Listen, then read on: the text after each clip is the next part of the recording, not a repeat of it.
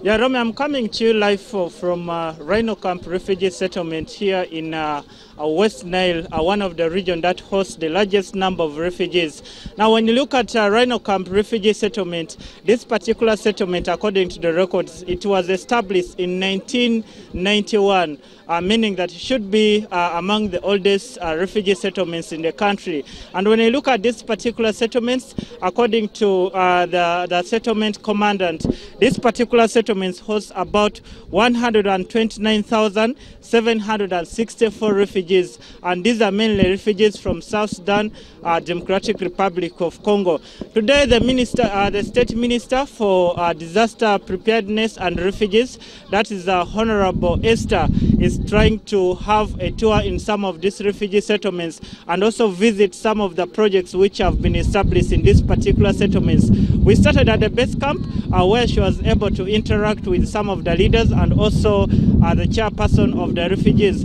One issue that came up during the meeting is that the chairperson for the refugees was able to present a memo before the minister and also the UNHCR country representative, that is Mr. Joel. And one of the issues that came up, the refugees have raised concern over the increased number of learners in the schools, looking at some of the classrooms which are inadequate. And also one of the issues that has come up, they are calling upon the government to increase on the number of scholarships for some of the refugee students who normally perform best. I want to interact this afternoon with the minister to find out. Today she's having the tour in these refugee settlements, and she was able to observe what is on ground. Maybe us being a government, what are some of the issues that she's going to take within her desk and also discuss with the different ministries. Honorable, you're most welcome to NTV at 1. We're looking at this particular visit. Maybe why this visit? Why are you having this visit? Right, thank you very much. My name is Esther Anyakun. I'm the State Minister for Relief, Disaster Preparedness and Refugees. First of all, I'm in the West Nile, part of Uganda. I've come to visit all the settlements and the base camps that we have in the Ministry of Refugees. And one good thing is that we handle a kind of a holistic approach when we are coming for these fields to see how had the refugees response handled, and also the host communities. How are they benefiting from all the resources that we are getting, for example, from government of Uganda and also from the donor community. So one of the challenges I got today is I came to know that the Rhino camp and the base camp itself have issues of the borderline between Terego district and Madiokolo, and I think we are going to take this up very, very seriously with the Minister of Lands and Office of the Prime Minister to see that the border issue should be resolved as soon as possible, because now we find it hard when a particular project is supposed to come either to Terego or it's supposed to go to Madiokolo. It's difficult to position it. So those are the challenges that I've got to know here in the field.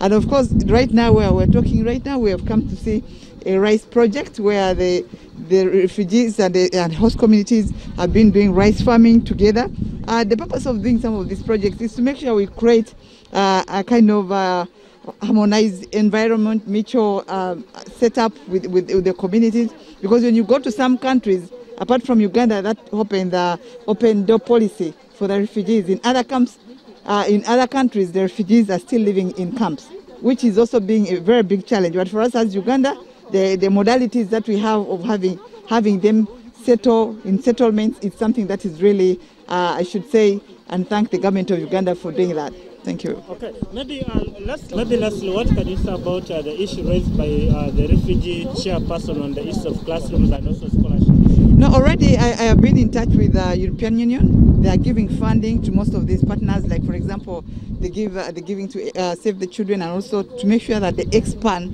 some temporary structures for these schools. This has been happening in Western setup, so it must be also here, and I'm very sure we're going to follow up with this together with UNHCR to see how space is created for these learners. Like for example, they say right now in P1 they have over 900 pupils in P1. That is really a big number, and they have only 3 streams. So we have to create space for these kids to be able to expand and be able to learn according to observe the SOPs. Okay.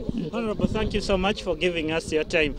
So, Romeo, this is a message from the Honorable State Minister for Disaster Preparedness and Refugees, looking at some of her visit. Of course, she didn't confirm here that on the issues of inadequate classrooms, she's getting in touch with the officials from European Union to see how they can be in person to improvise other means so that these learners can be accommodated. Next, according to her, the team will also be visiting some of the settlements in Yumbe district, Koboko, Ajuman, and then it will proceed to northern Uganda district. And also as NTV, we shall keep ensuring that we give you update in the studio and also our audience on each and every development that goes on here as the team proceeds to the different settlements here in West Nile region.